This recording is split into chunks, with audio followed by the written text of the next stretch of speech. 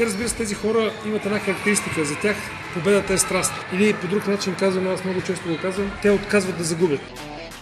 Здравейте, аз съм Радосtin Стоychev и вие слушате Първо темпо. Днешният ни гост е най-успешният български треньор. В кариерата си като старши треньор на Тренто, той печели 4 пъти титлата в италианското първенство, 3 пъти Купата на Италия, 2 пъти Суперкупата на Италия, 3 пъти Шампионската лига, 4 пъти Световното клубно първенство. С Халкбанк веднъж титлата, Купата и Суперкупата на Турция, а като помощник в Динамо Москва е печелил Руското първенство и Купата на Русия. През годините той участвал в изграждането на някои от най-добрите не само български, а и италиански състезатели. Дами и господа, Радостин Стоychev. Господин Стойчев, на първо място искам да ви благодаря за това, че приехте да участвате в нашия подкаст Първо темпо. И с първия въпрос бих искал да ви върна назад във времето.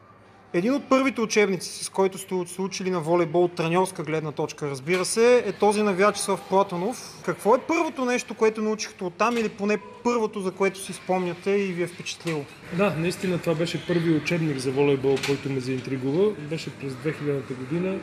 Купих го от Владимира Лекно, той беше ръкопис пресниман, много дебел, около 1000 страници може би. Беше много интересно за мен, защото този човек преди толкова много години беше успял да систематизира и да създаде методика за обучение на отделните волейболни елементи с страшно много упражнения и с обяснения към тях за брой повторения, серии, смисъл на упражнението, интензивност. Това беше първото нещо, което ме впечатли, защото организираната тренировка и мисълта в нея много ми харесва. И това беше причината да си го купя. А колко различен смятате, че е волейболът днес в сравнение с това, което представя Лекно по това време? Става въпрос за 80-те години, ако не бъркам. Платонов може би искаш. Да, Платонов, да. Различен спорт е вече. Различен спорт е, защото първо се промениха правилата за постигане на точка. След това се промениха много материалите. Топката е различна, различни са залите, има много системи и технологии. В момента се използват много софтуери за анализ, физическата подготовка е различна, динамиката на спорта, бързината, хората са по-високи, атлетите са различни, така че много различно и се тренира по различен начин. В една от книгите си, Моята професия, играта, той развива идеята, че в един отбор трябва да има двама лидери, които взаимно да се дърпат нагоре. По този начин никога няма да има само един състезател, спрямо който да има някакъв по-особен тип отношение от страна на ръководството. Подкрепяте ли подобна теория? Аз дори се стремя в моите отбори да изграждам трима лидери, но с различни характеристики. Един лидер, който винаги търся, това е техническия лидер. Този, който успява в решителните моменти да отиграе важните топки, чисто с уменията си, с качеството си на игра да поведе отбора. Това е на практика най-добрият играч в отбора. Другия лидер е емоционалният лидер, този, който никога не се предава и който създава условия за съотборниците да играят по-добре. Той е мотора на отбора, сърцето на отбора. А третия е лидера в тренировъчния процес, който пък е този, който като дойде в 8 часа сутринта, вече кипи от енергия и дава ритъм на тренировката. Той повишава нивото на тренировъчния процес, на атлетизма, броя повторения или бързината, с които се изпълняват. Той се увлича другите. Той е като във всеки спорт, както и в леката атлетика има така наречените зайци, които в началото тръгват много бързо, за да може след това групата да ги последва. Така че аз гледам да открия или да създам поне 3 такива типажа в моите отбори. Това не означава, че към тях има особено отношение. В никакъв случай. Те имат повече задължения, отколкото привилегии. Кой беше, да речем, последният лидер, този, който е най-пламенен в началото на тренировките, да кажем, примерно в Тренто? В тренировките Ян Стокър, категорично. Той беше като Бионикъл мен. Той идваше в 8 часа и първата атака му беше с всичка сила в третия метър. Така че хората, единственото нещо, което им оставаше да кажат е вау, когато го виждаха на тренировка, пък това много вличаше другите. Всъщност, кога решихте, че един ден ще станете треньор и си го поставихте като някаква цел? Историята от учебника всъщност става някъде около 2000-та година, когато сте били във Франция. Не съм си го поставил за цел, но в последните години от създателната ми кариера си дадох сметка, че, за съжаление, треньорите, при които работех, не бяха така отдадени на процеса или на спорта. ми липсваха много неща. Усещах, че може да се направи много повече и исках това да се случва на терена и в отбора.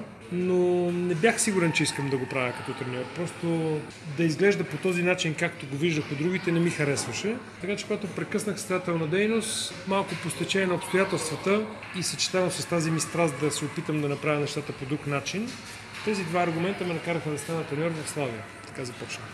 Доколкото ми е известно, всъщност поддържате разбирането за волейбол с възможно най-малко грешки. Къде намирате, че баланса между риска и грешката и може ли да се каже, че волейбол не е игра на грешки, а игра на по-малко грешки? В волейбола в един гейм точките са за печелене са 25.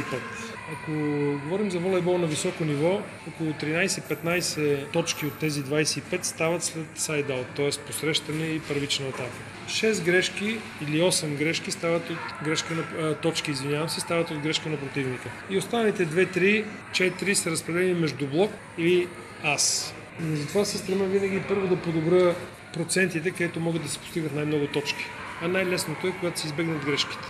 Разбира се, това не означава, че топката трябва да бъде прехвърлена само от другата страна. Това означава, че състезателите трябва да анализират правилно всяка ситуация. И в зависимост от това, което им позволява ситуацията, да предприемат едни или други действия.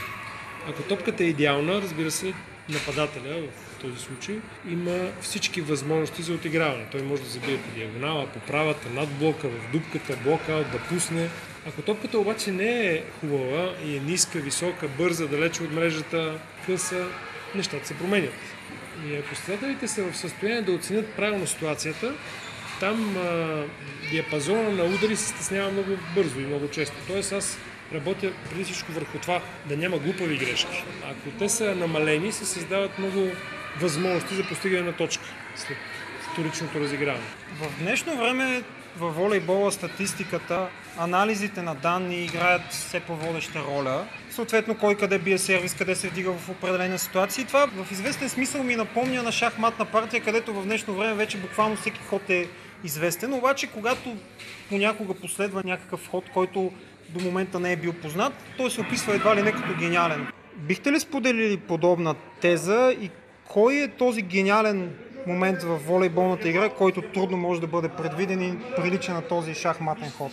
Смятам, че не е същото, както в шахмата, защото един ход там предопределя цялата партия. Докато във волейбола, за да постигнеш победа, са необходими много точки. Разбира се, треньорите се стараят във подготовката на всеки матч да имат повече непредвидени ходове в играта на отбора си. От друга страна, противниковият треньор пък се стреми да разгадае дори и тези, които досега не са били използвани от тях. Тоест малко е като игра на надлъгване, която прилича на шахмата, но не смятам, че с един единствен ход или с едно единствено отиграване, освен ако то не е в решаващата точка на матча или на гейма, може да се промени хода на среща. Много по-важно за волейбола е да се обхване голям процент от възможностите. Тоест, ако подготвяйки матча, един треньор успее да обхване 70-80% от случаите при разиграването на противника, това е страхотен успех и му създава шансове за победа. И в тази връзка имало ли момент във вашата кариера, в който след важен матч сте си казали, че този матч трябваше да го подготвя по различен начин, да го планирам по различен начин, направих грешка, да кажем? Това се случва не при важните мачове, а при всички загубени мачове. Абсолютно винаги смятам, че трябва да направя нещо друго. След като това не е дало резултат, първата мисъл и анализа след мача, защото след загубени спечелени мачове те се анализират. На следващия ден щаба се събира и ги анализира много детайлно. Тогава ясно и точно се вижда къде сме загубили мача. На видео и с статистика, и с повторения, и с най-различни... Тоест виждаме какво сме предвидели, какво реално се е случило и дали загубата на мача или победата в него е плод на тактически наши грешки или неумения, или въпреки, че тактически сме били на правилното място, просто технически не сме успели да ги изпълним. Но пък при всички случаи, когато загубиш, поне при мен усещането е, че сме можели да направим нещо друго, т.е. че аз съм можел да направя нещо друго, така че това усещане ми е едно от най-познатите. Като говорим за това усещане, смятате ли, че онази топка на линията на Матей в финала срещу Мачерата 2012 година, този финал беше в един матч, беше един вид катализатор за въвеждането на чалендж системата, не само в Италия, цяло, ако не бъркам, Световната лига през 2013 беше първото състезание, на което масово се въведе системата. Отиграването на тази топка ситуацията беше толкова скандално, че предизвика много полемики, много месеци след това. Просто топката на Матей, тя не беше на линията, тя беше много вътре в игрището, в полето, много категорично и беше отсъдена фаут, което ни накара да загубим финалния матч. След това всички телевизии я излучиха многократно и беше повече от очевидно, че топката е вътре, нямаше съмнение. Така че със сигурност тази топка повлия за решението да се направи нещо ново във волейбола, да се въведе някаква технология, въпреки че и преди това имаше опити с една система, която се наричаше Талпа, но те бяха много по-неуспешни, много по-неефективни, така че тогава стана със сигурност ясно, че трябва да се мисли в тази посока и за щастие нещата се промениха. Какво ви впечатлява най-много в един състезател? Не само технически, а например като отношение към тренировъчния процес, към мачовете и към останалите състезатели? И съответно какво може да ви ядоса като треньор? Това, което най-много оценявам от състезателите, е факта, че волейбол е отборен спорт. Ако някой иска да изпъкне сам, той не е продуктивен и не е достатъчно полезен за отбора си. Това, което ме впечатлява играчи, които анализират матча, противника и нашите възможности и правят всичко, за да спечелят срещата, а не за да се изявят те. Такива хора ги разпознавам много бързо и много ги оценявам, защото те са тези, които карат всички да играят по-добре. И това е най-ценното в колективните спортове. А какво ме ядосва? Те, разбира се, тези хора имат една характеристика. За тях победата е страст. Или по друг начин казвам, аз много често го казвам, те отказват да загубят. И това е много важно. Ако имаш в отбора си няколко човека, които откажат да загубят, вероятността да спечелиш е много голяма. Какво ме ядосва? Като треньор се ядосвам поне по 100 пъти на тренировка. Ядосваме немарливото отношение към детайла, независимо за какво става въпрос. И независимо от кого. Дали от най-добрия играч в отбора, или таланта, или лидера, или от последната резерва. Волейбол е сбор от няколко стотин акции по време на матч. И ако всички се стремят да изчистят детайла, облика на игра и нивото се променят драстично. И това е, което ме вбесява по време на тренировка. Не по време на матча, по време на тренировка. Понеже казахте, отказват да загубят. Мога ли да ви помоля да разкажете накратко, разбира се, две истории? Едната е те и двете са много интересни, но едната е свързана с финала на Шампионската лига в Болцано и даже по-конкретно събитията малко преди него. Другата е свързана с финала, петия матч 2013 година на италианското първенство срещу Пиаченца, като в четвъртия матч Рафаел се контузи, беше му, ако не бъркам, счупен пръста и трябваше да играе Синтини, който само допреди една година преди това се лекуваше от левкемия. Да, това са два много такива емблематични епизоди в нашата история с Трентино. Първия финал, за който говорите, беше третата, т.е. бяхме спечелили два пъти Шампионската лига и много държахме да я спечелим трети път. Имаше поверие, т.е. такава приказка, че който организира, никога не печели. Ние организирахме като домакини и затова като че и напрежението беше още по-голямо. Трябваше на всяка цена да я спечелим. Какво се случи? Точно преди да започне матча, финалния матч, класирахме се за финала, бяхме настанени в един хотел на около 15 км извън града, в планината, в Алто Адидже. И тръгвайки за финалния матч, трябваше да пътуваме с клубния автобус. Автомобила на генералния директор беше отпред, той се качи и тръгна, а автобусът просто не запали. Изпаднахме в някаква странна ситуация, в която тим менеджерът се паникьоса ужасно и започна да тича напред-назад без решение.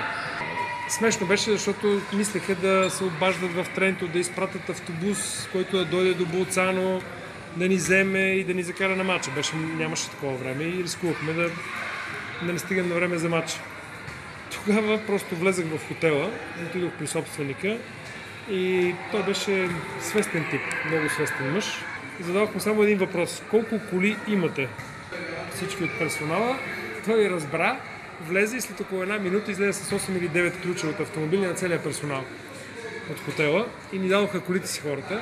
Така ние се качихме на колите и по 5 човека в кола слезахме и отидохме да играем финалния матч на Шампионската лига, което беше невероятно, защото хората го приеха с страхотен ентусиазъм. Отвън бяха всички наши фенове и като видяха една колона от коли, от която пристигат състезателите, не разбираха в началото какво става, но го приеха с страхотен ентусиазъм. И това така някакси ни накара още по пътя да ни заради с такава енергия. Ние като влезахме в залата, вече се чувстваше, че има нещо. Нещо става. Никой от отбора не беше дошъл за да играе матч. Всички бяха дошли за да го спечелят. Започна матча, бяхме го подготвили тактически. Знаех, че бившият ми помощник Серджо Бозато беше треньор по това време в Зенит Казан, помощник треньор, и знаех, че той знаех как анализира мачовете, знаех какво е подготвил. Със сигурност беше видял, че Матей за целия сезон никога не беше атакувал пайп след свое посрещане. Така че ние имахме 2 седмици да го изтренираме и да го включим в играта си. При една от първите акции, може би беше при 0-0, в P1 разпределител в 1, Матей посрещна, дигнаха му пайп, блокадата на Казан се разбяга по краища, Матей без блок абсолютно в средата на мрежата забива в 4-тия метър и се обърна към публиката, отвори ръце и там спечелихме матч, още на първата точка. Другия матч беше история, той има и книга написана за него вече, която написа Джак Сантини. На практика стигнахме до финален матч срещу Пиаченца, след много борба във всичките матчове, но в 4-тия матч Симон, центъра на Пиаченца, щупи умишлено пръста на Рафаел при една топка на мрежата. Фрактурата беше много тежка, наложи се операция и то със съмнителен успех за това дали ще могат да го възстановят въобще да играе волейбол. И така в най-решителният матч от цялото първенство, 5-тия матч от серията, от финалната серия, трябваше да играем с Джак Сантини, който не на предишната година, а тази година беше болен от левкемия и ходеше непрекъснато на терапия и ходеше също така и на изследвания. Това беше много тежка за нас година, защото на всеки 3 месеца той отиваше на контролни прегледи. Докато беше на прегледа, аз си оставях телефона включен, докато тренираме, и когато излизаше резултата от прегледа, той веднага ми изпращаше съобщение, което аз четях пред отбора. И съобщенията бяха страхотни, но те много сплотиха отбора. Беше невъзможно някой да се оплаква, че го боли коляното или пръста на ръката, когато в съблекаването до него се съблича човек болен от левкемия. Така че приноса на Джак да сплоти отбора беше невероятен през годината, но пък не можехме да разчитаме на него като на атлет. Той просто физически не успяваше. Той не можеше да тича, не можеше да скача. Участваше в тренировъчния процес, но около 30% и никога не беше играл. Никога. В никой матч. Но може да играе последния матч. Така че ние нямахме избор. Подготвихме матча за 3-4 дни. Не си спомням точно колко дни имахме за тренировка.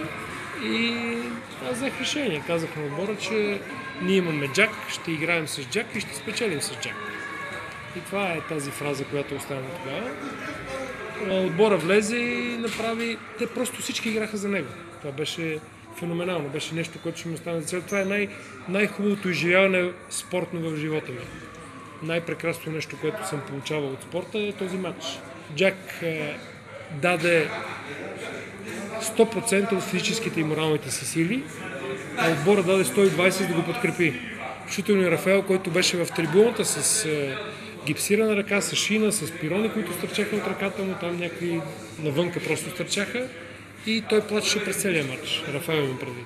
Така че емоцията беше страшно силна, много силна. Хората ни подкрепиха, целия град. Това е историята на живота ми. Може би аз никога не знам дали ще почувствам такова силно вълнение, каквото беше този матч. Последният ми въпрос е: кой е вашия волейболен пример, играч или състезател, който ви е вдъхновявал преди, и от друга страна, кой е примера ви пък извън волейбола, да речем? От друг спорт или може да не е дори спортист? Волейболният ми пример е категорично Карл Скирали, който е единственият волейболист, печели олимпийска титла и в индор, и на бич волей. Човек, който промени много неща в волейбола с това, което правеше, и който беше символ на не само на атлетизъм, на майсторство, на техника, но за него това, което ме впечатли преди много години, че неговите съотборници казваха не само, че той играе, но когато влезе на игрището, те успяват да играят по-добре. И това е смисъл за мен в спорта, така че той категорично е този, от който най-много съм се възхищавал в волейбола. А когато говорим за хора извън волейбола, това са всички успели хора, невероятно успешни хора, които имат принципи. Няма да ми стигне времето да ги изброя. Много ме впечатляват такива хора и много им чета автобиографиите. Ако някой е наистина успешен и докато е вървял по пътя, има принципи, които е следвал и не е правил компромиси, за мен това е върха. Господин Стойчев, отново искам да ви благодаря за това, че приехте поканата да участвате в нашия подкаст и да ви пожелая успех следващия сезон с Верона. Знаем, тази година този сезон беше прекратен заради цялата ситуация с вируса и не се получи особено приятно за всички, но наистина се надявам и искрено смятам, че през следващия сезон вече ситуацията ще бъде съвсем различна. Надявам се, че волейбол ще се завърне с пълни сили и ви пожелавам максимален успех и с школата, тъй като и в момента даже се намираме в Национална спортна академия, тъй като моите лични впечатления, макар че преките ми впечатления са основно от събитията, които правят онлайн с някои от най-популярните успели и хора с принципи, както споменахте преди малко, и смятам, че и впечатленията ми личните също и от децата са страхотни. Вашата цел да градите не само волейболисти, а хора, съм убеден, че ще бъде постигната. Благодаря. Аз ви благодаря за поканата и се надявам да успеем в това, което правим, защото за нас това е важно. Това е смисъл на тази академия, на тази школа, която правим. Искаме да изграждаме волейболисти, но хора, преди всичко хора и то с принцип. А на вас, уважаеми слушатели, благодаря ви, че отново ни слушахте и се надявам, че ще го направите и следващия път. Чао!